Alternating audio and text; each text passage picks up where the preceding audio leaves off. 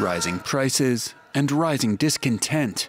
Spain is in the midst of its worst bout of inflation since 1985. Consumer prices for the month of March up 9.8% compared to a year earlier. February's inflation figure was already at 7.6%. At its core, soaring energy costs, which have been on the rise since last year. In the wake of Russia's invasion of Ukraine, though, oil and gas prices have spiked further, as has the cost of food. Under pressure, Prime Minister Pedro Sanchez is taking action.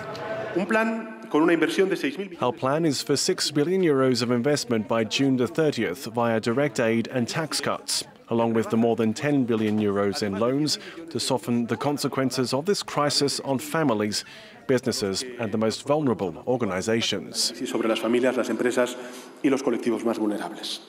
That €16 billion plan includes a 20-cent per litre discount at the fuel pump, a €362 million package for the agriculture sector, €68 million for fishermen, and a cap on rent increases of 2% over the next 3 months.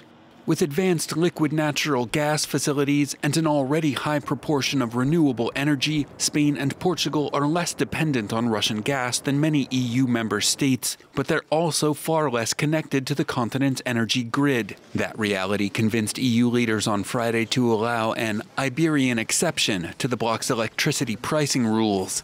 The two countries are expected to announce a special proposal in the coming days to cap gas prices in a bid to bring down skyrocketing electricity costs.